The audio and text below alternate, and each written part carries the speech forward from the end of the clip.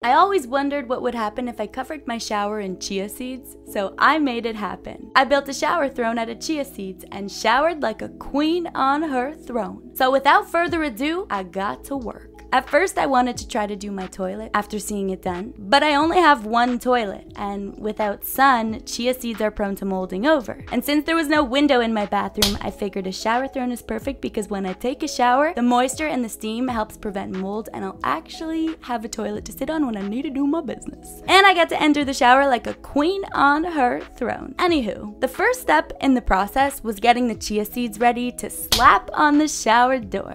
I added water to the chia seeds, waited 10 minutes, and once it turned into a paste, I started slapping it on the shower. For a moment there, I didn't know exactly what I got myself into and how I would take care of this thing like a child since you have to water it so often. 3 hours of sticking these things on the shower